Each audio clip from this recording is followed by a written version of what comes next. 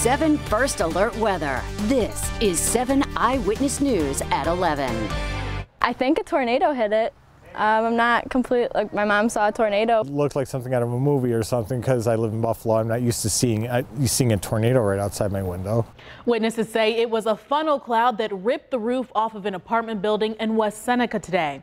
Good evening, I'm Madison Carter, but the National Weather Service, they confirms that funnel cloud, it was actually an EF0 tornado, which is very weak, but there's no denying the damage it caused. A witness told police that it touched down around 2 o'clock this afternoon on Green Meadow Drive. She says this twister uprooted a tree before moving down the street where it ripped the roof off of a condo complex. Debris from the roof was sent flying into the air. Some of that came crashing down on a nearby garage. You go in the backyard, there's a lot more. There's like wood in the roof. It made a big mess. But I mean, the houses, stayed intact. Like the insides of the houses, I guess, still look good according to a neighbor. So I mean, could have been worse. And it only lasted like 10 seconds. By the time I was out of my bed and running downstairs, it was over.